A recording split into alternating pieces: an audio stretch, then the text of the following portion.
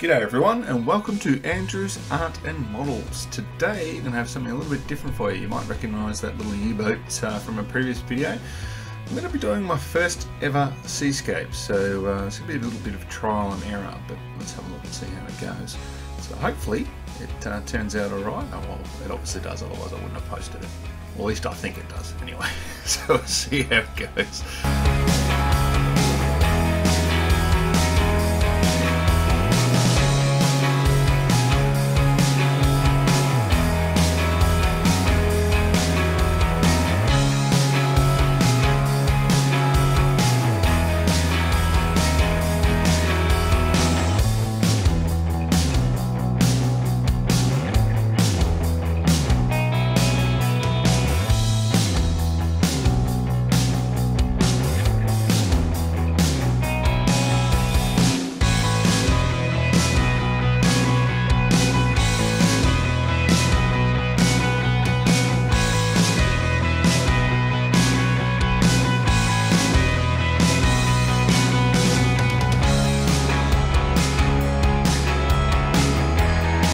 So that's my first attempt at using air drying clay, and I think I've made it a little bit too thin, so it's cracked and warped whilst it's drying, but that's right, we'll fix that.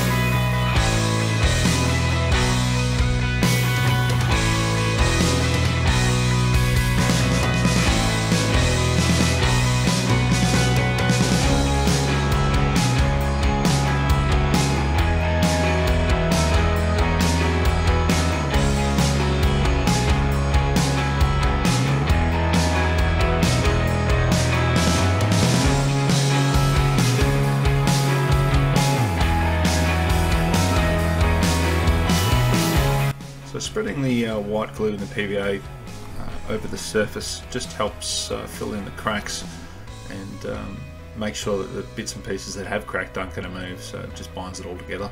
And then we lay down a layer for the tissue paper.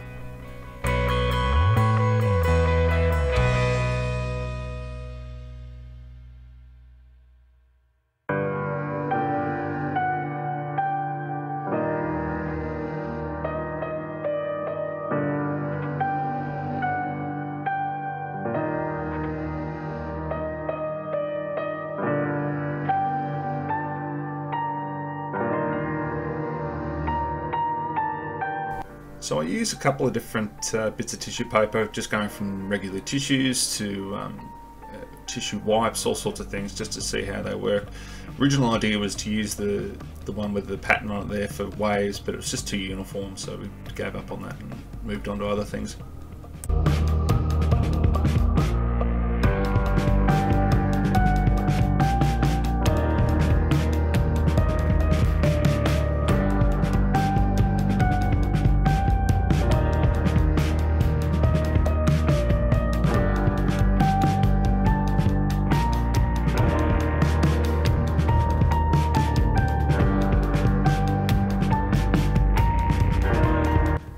So if you haven't done this before, the idea is real simple. You just get some PVA, some white glue, and mix it with water about 50-50 and just brush it on, and that will help stick the tissue paper to the surface.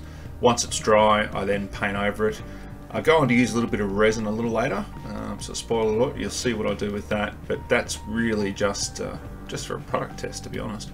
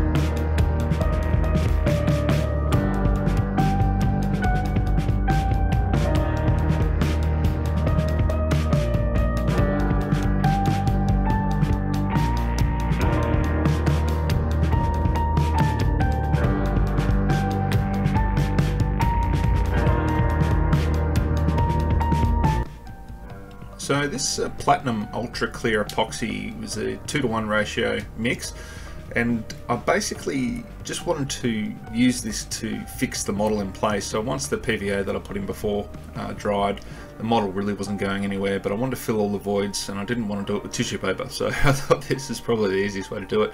It's going to lock the model into the place on the base, so it's not going to go anywhere.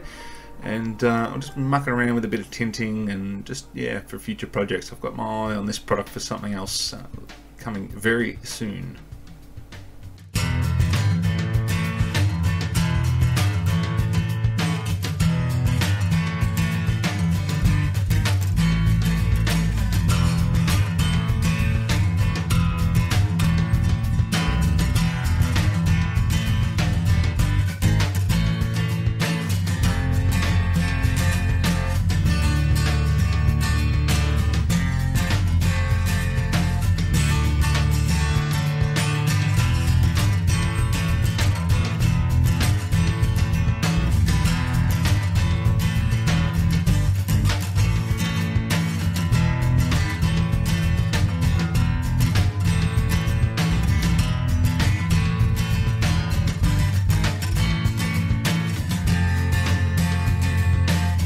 Now back to the tissue paper method again, just to fill in the void between the U-boat and the base, and then I spread it out to unify everything, make it look like the U-boat is actually sitting in the water.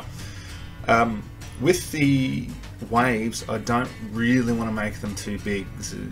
A lot of U-boats spend a lot of time cruising, so that it wasn't uncommon for them to shut down an engine or shut down a prop, sorry, to save fuel while sort of cruising and extend their ranges. So obviously the wakes and the waves and things they were generating when they were doing that wasn't very large, so that's my excuse, and I'm sticking to it. That's why I've got just a little bit of wave texture. You see what I mean?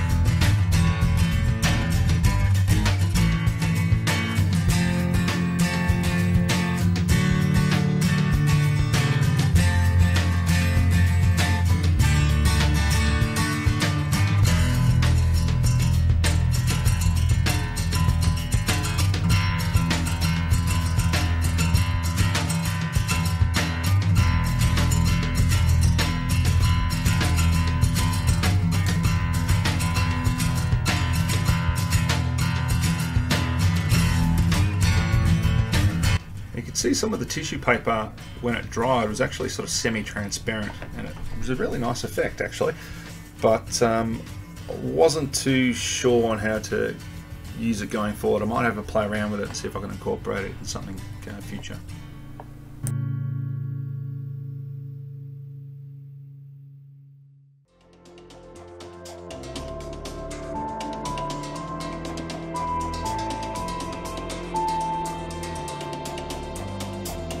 Now, this is a technique that would be quite common to a lot of modelers, but if you haven't used it before, dry brushing is simply wetting a brush, removing most of the paint until it's virtually dry, and then basically you take it over the surface of whatever it is you want to paint, and it deposits just a little bit of paint on the raised areas and just gives it a bit more depth. That looks quite nice.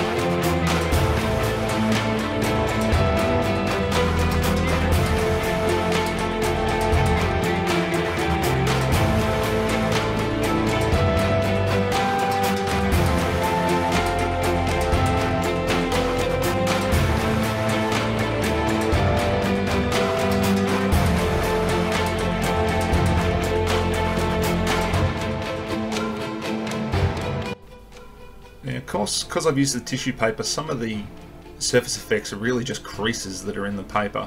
So I use the Mod Podge to sort of fill those in a bit, and still keeps them nice and rounded and looks like a bit more like waves as opposed to creases in tissue paper.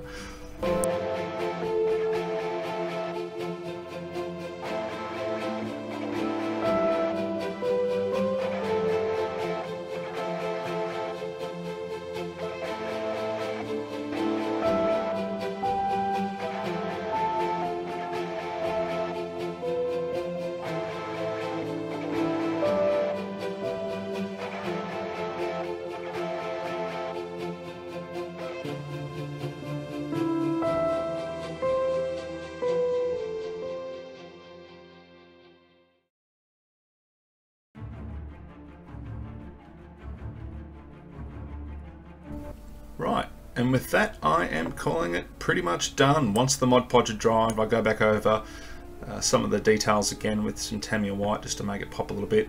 But yeah, there you go. Let me know what you think. I had an absolute ball making this, and if it's your first time doing one, I suggest you try it. It is really a heap of fun.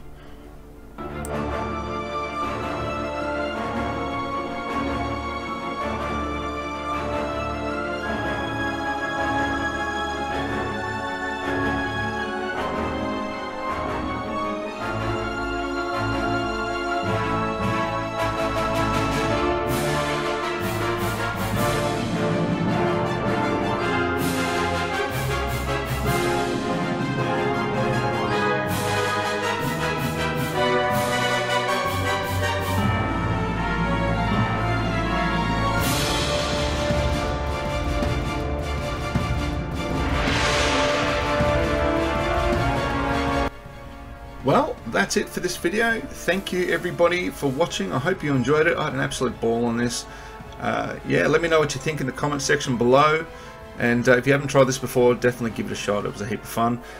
Thanks for watching, and don't forget we have monthly giveaways. So yeah, subscribe so you don't miss out on those.